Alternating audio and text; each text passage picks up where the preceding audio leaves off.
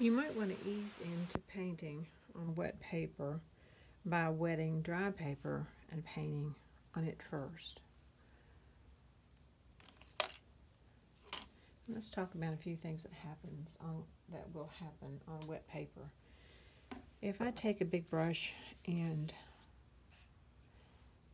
wet my paper down, and I haven't drawn anything on this, so I'm just going to kind of play it by ear.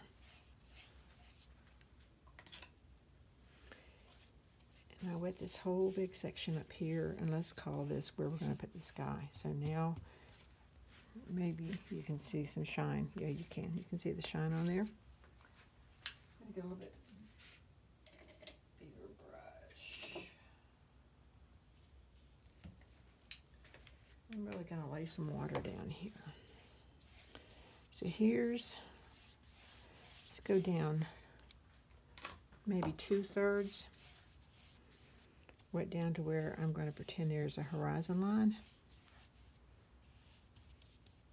Any dry space is going to take the paint differently than the wet space. And I'm going to use that same big brush. This is a 1.5 inch Sky Flow by Robert Simmons. And fill it full of, wish I could pull my palette in to view for you, but I'm not going to do that today.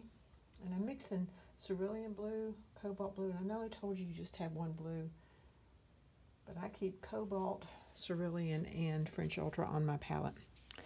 And I'm going to go into this very wet paper here.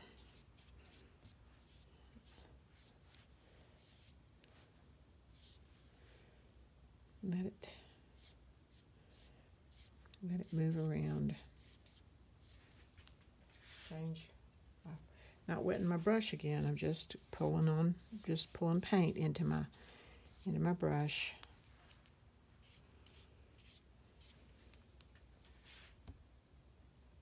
Okay. And letting it turn my brush sideways this time, see, and you can make a more narrow stroke. Turn it flat, it makes a wide stroke. If I put a brown or a burnt sienna into this blue, it's going to gray it down. And it's going to change. And again, going right back into charging into that wet.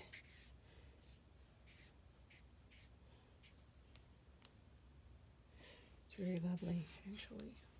I love skies like that. I love to put them in. Get another dry brush. Another big Sky Flow.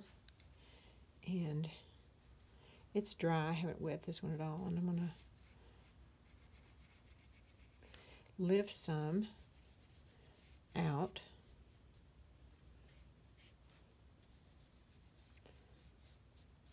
Like in areas. Just by gently lifting it out. Okay, so this could be mountains, or it could be over the ocean, or it could be over a pasture. But you can see purple shades are coming in here. Here's where some cerulean blue happened. Here's some cobalt there that ends up looking a little bit like French ultramarine. I have kept my sides. I'm closing my sides in a little bit because I don't want your eye to go follow that white path off of the side of the paper. So you've wet your paper 2/3 of the way down, and you have quickly, with a big brush, put your sky in, leaving a very random shape. Okay? So go practice that first, and then we'll move on down the paper.